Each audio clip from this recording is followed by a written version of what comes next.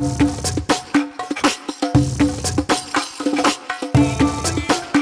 so Sunday 23rd of September, just having a breakfast here. And a bed and breakfast is more like a kind of home stay where we stay with the family. I have a new dog here called Missing. They like football. Yes, we just had a nice breakfast here with the owners. That's a good thing about staying in smaller guest houses like this, is we get to have breakfast with the actual owners of the place.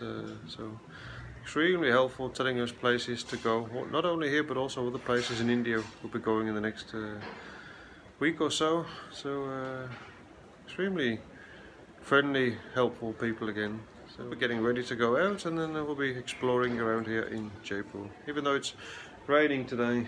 So I think today and tomorrow it's going to be pretty cloudy and rainy, but then after that it's just sunshine. But yeah, looks like we're walking around another day in the rain, but never mind, that's the way it is, so that's okay.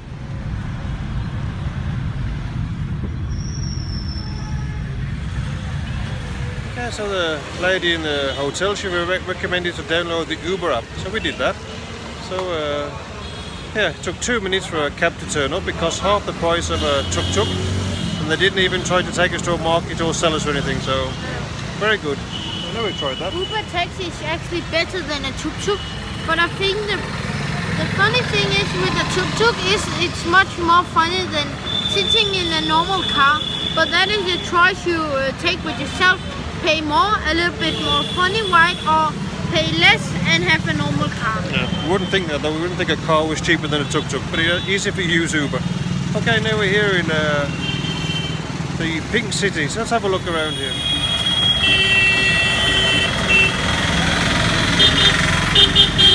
So this is the entrance gate here to the Pink City. Let's go and have a look here. Yeah, so the first place we're visiting, this is called Hawa Mahal. It's actually the rear of the palace here. It was built in 1799, and there's lots of small windows.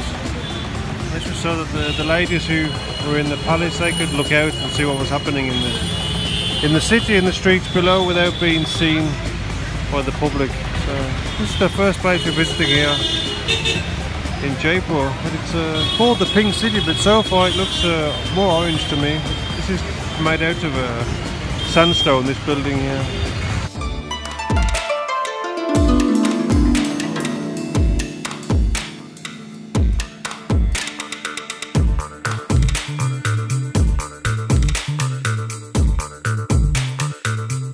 Okay, so we're just trying to find out why this is called the Pink City. Apparently it's because there was a Maharaja here in 1876, and he wanted to impress Prince Albert that was visiting here from England. So the whole city was repainted in what's called Jaipur Pink. It's actually kind of terracotta pink.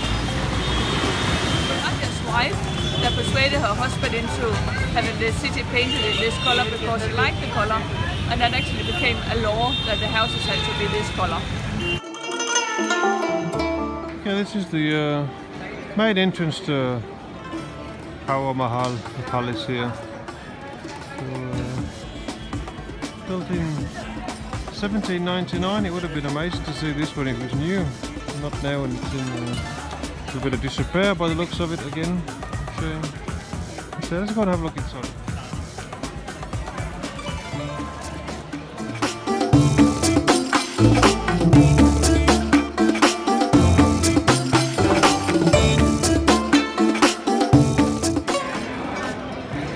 Renovated in 2006, but very quickly dirty again. I'm not sure why it gets so dirty, where they can't just keep the place clean. It would be such a shame to have such nice buildings just to see them so dirty.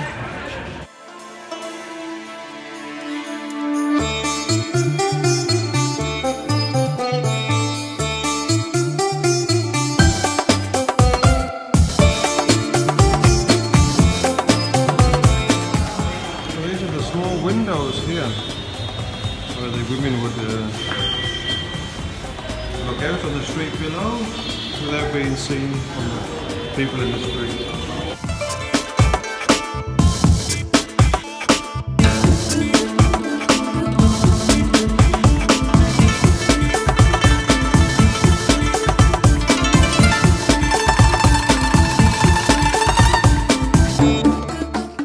the 5th floor. There's 5 floors here.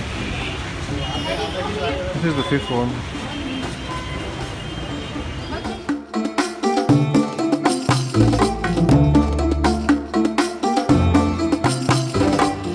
The monkeys seem to have got themselves a good viewpoint. Not everywhere in India is run down. That's a nice cafe here that's recommended to us by a lady at the hotel. This is run by an English lady. This is very modern. Difficult to get a table here, but we managed. Okay, so the next attraction now is the City Palace. It's quite near to the palace we saw this morning. We've just been to have lunch and then back again. We are getting quite good at Uber taxis now. That's something new. Just realised how easy and convenient that is. So we're catching up with the modern age here. We've never seen the City Palace here. Let's go and have a look at this. We have a guide now. It's quite a good price to have a guide here. So we get quite a lot out of that usually. So let's have a look. Okay, so this is the City Palace here in the centre of Jaipur. This is the home of the royal family from Jaipur. They actually still live here today, even though they don't have any power anymore. That was stripped from them, but they're allowed to keep their palaces. So this is what happened over the whole of India, and this is one of them here. The palace is actually 7 stories high, which is it's the highest building in Jaipur. And, very high for the building techniques they had at that time. They didn't have concrete, of course, at that time. And, so this is Maharaja Jai Singh.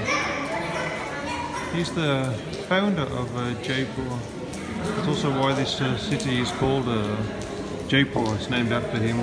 Pur, that means city in Hindu, so that's what you say, Jaipur, Jodhpur. It's the same ending to the city. He was a very intelligent man, and he laid out the design of this city here. That's why this is the first city that's actually designed with a plan, and, from the beginning. Designed with wide streets, and this is Jai Singh Maharaj.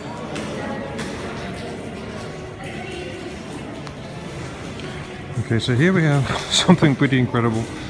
This is 2 huge silver jars, the largest silver object in the world. And these were actually built to carry water. These are built by under the reign of Maharaja Singh II. And he took a huge voyage to England, the first Indian emperor to ever go outside of India, and he went to England. And these were actually used or designed and made to carry water from the Ganges River all the way to England, because he didn't want to drink any water from England, so he took his own water. At that time the Ganges was much cleaner than it is today. And, so these are made from 14,000 silver coins. It took 2 years to build these, and they made a huge mould for them. Pretty incredible. So they were completed in 1896, and then in 1902 they were taken on the voyage to England to go to the coronation ceremony of Edward VII.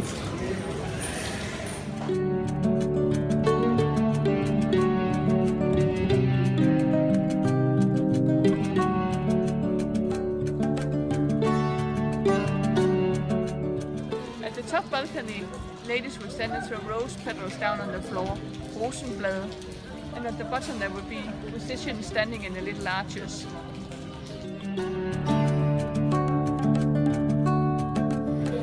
This flag is a flag from Rajasthan state, and well, you can't see it now, but there's a little flag on the top, and that shows that the royal family is at home, and they live at the back of this palace. You may have noticed in the Pink City that some of the buildings are actually yellow, and that's because these are all the royal buildings are yellow. Whereas the rest of the city is painted pink, even though it's not actually pink.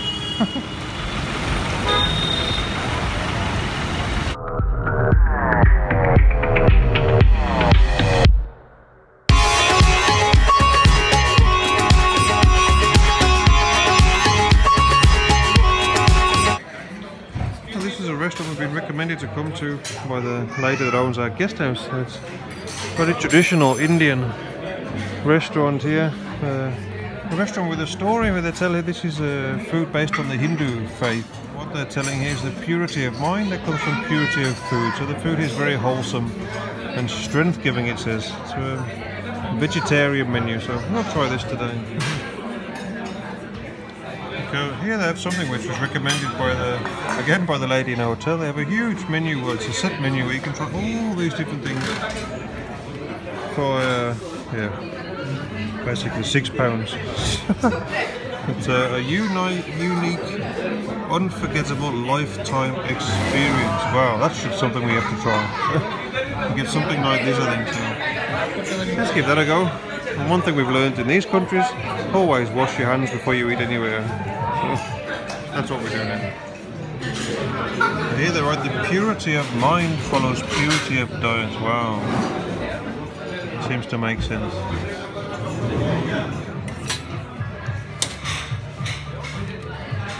Okay, so this is what we're trying today. Huge plate full of all different things. Bread and all things I don't know the name of, but they look delicious. Well, this is a king's dinner here. Well, that was a great meal here. Even though it's a vegetarian food, you don't feel like you're missing anything. It's a really wholesome food and tasty food. That was great. So now we've tried that. That was a good experience here.